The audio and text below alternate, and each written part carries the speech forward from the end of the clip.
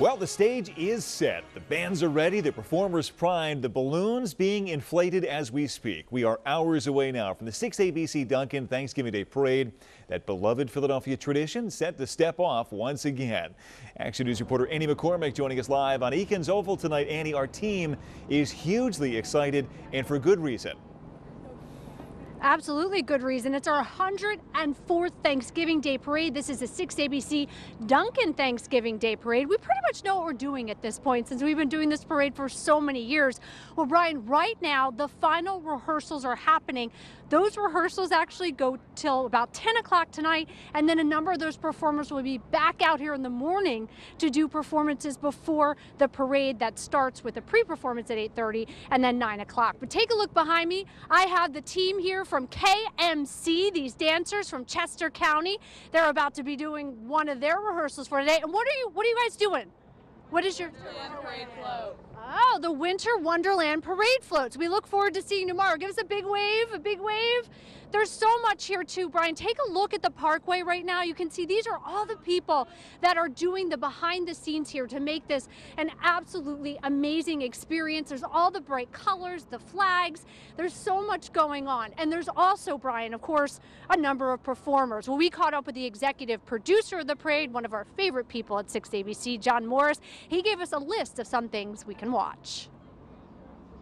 We've got some great classic acts. The Commodores are going to be here. They're going to do a 5-minute performance, which is a lot longer than what we usually get from a musical group because they have so many great hits. Village People will be performing a couple of times. Another thing that I think is going to be fun is Alicia Vittorelli is going to be riding on a float from start to finish. So we're going to be able to see the parade route the entire way. That's not something we've done. And so many members of the Action News team as well, Rick and Cecily, and of course John mentioned Alicia also. And also we're going to be having some 6 ABC alumni as well. I'm really excited to see Dan Quayer, also Kathy Gandolfo, and Nora Mushanek as well. But behind me, when you're going to be watching the parade at home tomorrow, this is the area where they will be doing the performances. This is where the floats stop, the dances happen.